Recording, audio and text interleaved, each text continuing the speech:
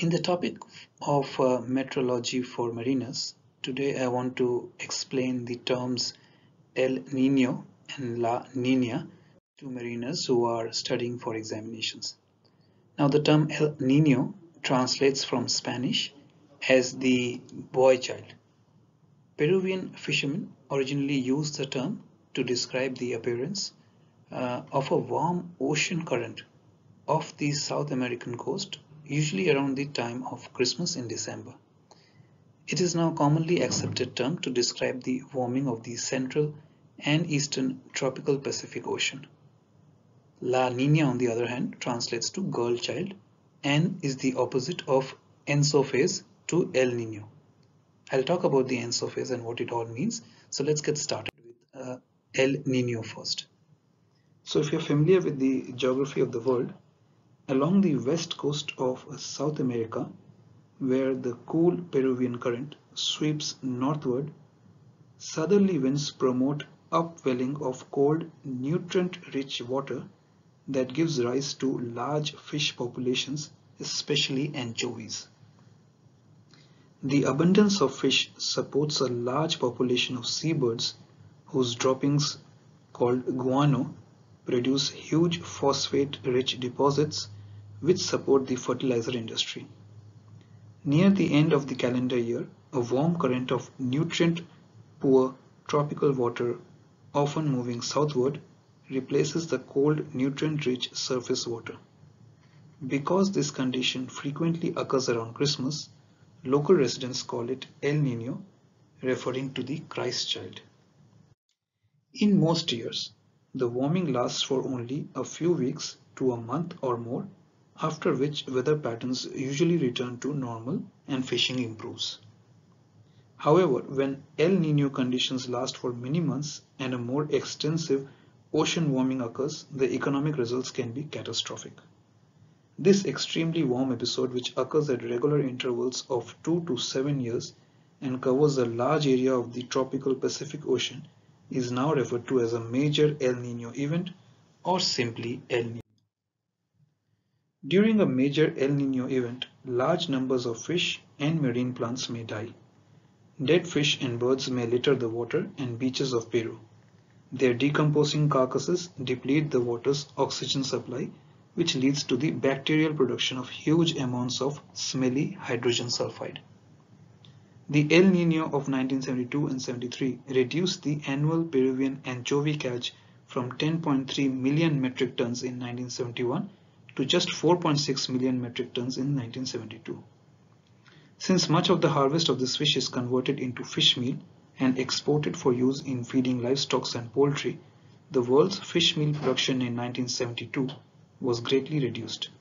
Countries such as the US that rely on fish meal for animal feed had to use soybeans as an alternative. This raised poultry prices in the United States by more than 40%. Why does the ocean become so warm over the eastern tropical Pacific? Normally in the tropical Pacific Ocean, the trades are persistent winds that blow westward from a region of higher pressure over the eastern Pacific towards a region of lower pressure centered near Indonesia. The trades create upwelling that brings cold water to the surface. As this water moves westward, it is heated by sunlight and the atmosphere. Consequently, in the Pacific Ocean, surface water along the equator usually is cool in the east and warm in the west. In addition, the dragging of surface water by the trades raises sea level in the western Pacific and lowers it in the eastern Pacific, which produces a thick layer of warm water over the tropical western Pacific Ocean and a weak ocean current called the countercurrent that flows slowly eastwards towards South America. Every few years, the surface atmospheric pressure patterns breaks down as air pressure rises over the region of the western Pacific and falls over the eastern Pacific. This change in pressure weakens the trades, and during strong pressure reversals, east winds are replaced by west winds that strengthen the countercurrent. Surface water warms over a broad area of the tropical Pacific and heads eastward towards South America in a surge known as Kelvin wave, which is an enormous wave, perhaps 15 centimeters high, but extending for hundreds of kilometers north and south of the equator. Towards the end of the warming period, which may last between 1 and 2 years, atmospheric pressure over the eastern Pacific reverses and begins to rise, whereas over the western Pacific it falls. This seesaw pattern of reversing surface air pressure at opposite ends of the Pacific Ocean is called the Southern Oscillation.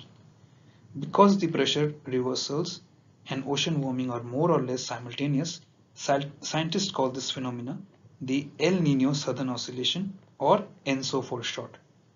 Although most ENSO episodes follow a similar evolution, each event has its own personality, differing in both strength and behavior.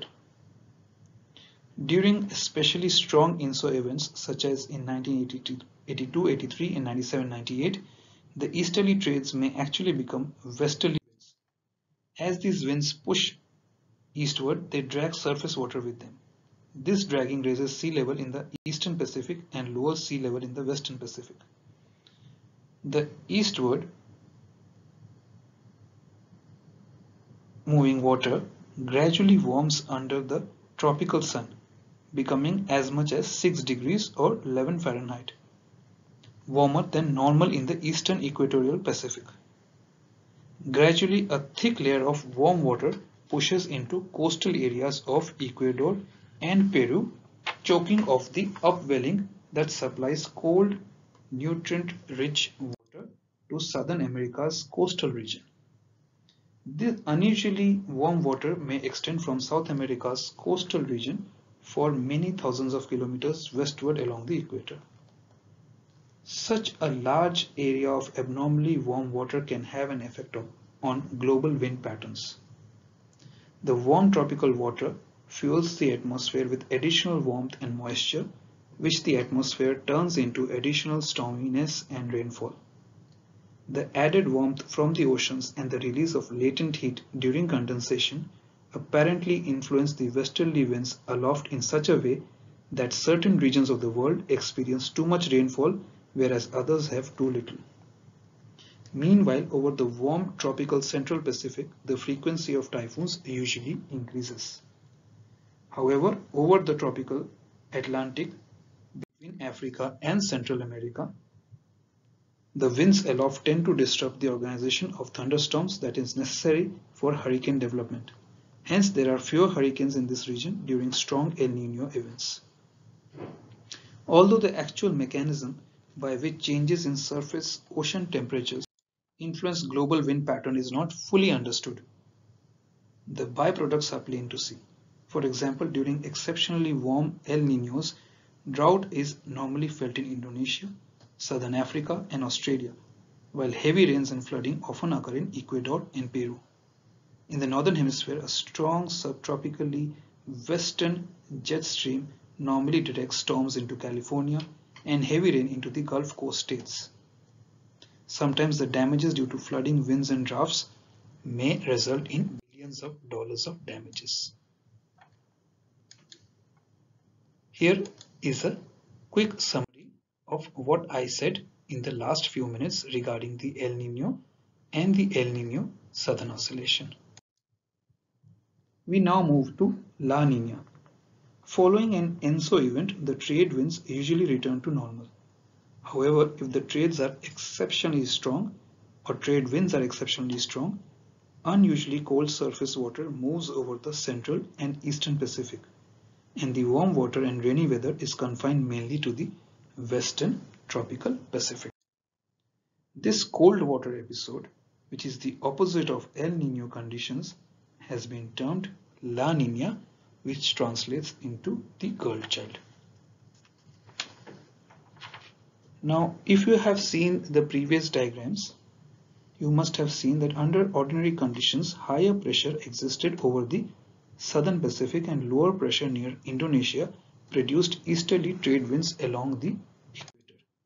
These winds promoted upwelling and cooler ocean water in the eastern Pacific, while warmer water prevails in the western Pacific.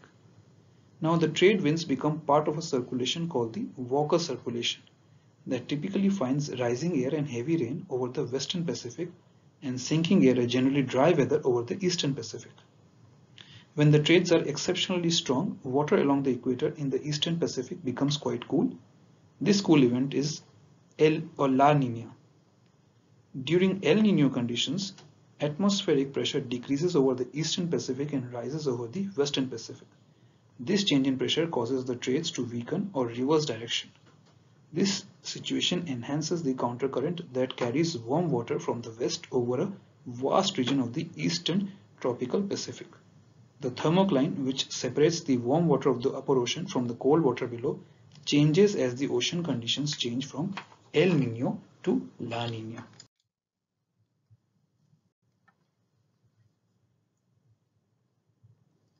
This is what is being shown here in the diagram, which explains my explanation in a pictorial form. As you must have now realized that El Nino and southern oscillations are part of a large-scale ocean atmospheric interaction that can take several years to run its course. During this time, there are certain regions in the world where significant climatic responses to an ENSO event are likely. Using data from previous ENSO episodes, scientists have obtained a global picture of where climatic abnormalities are most likely to occur. Such ocean atmosphere interactions where warm or cold surface ocean temperatures can influence precipitation patterns in distant parts of the world are called teleconnections.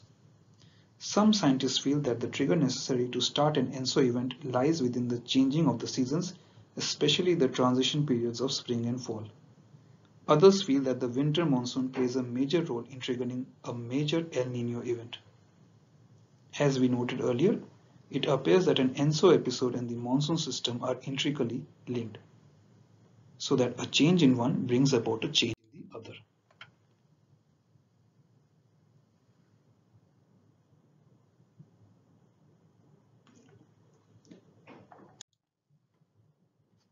I hope that with this explanation and the videos and the attached pictures, you understood the concepts of the El Nino and La Nina and the impact that they have on the weather patterns in the world. The precipitation patterns are also shown on your screens right now.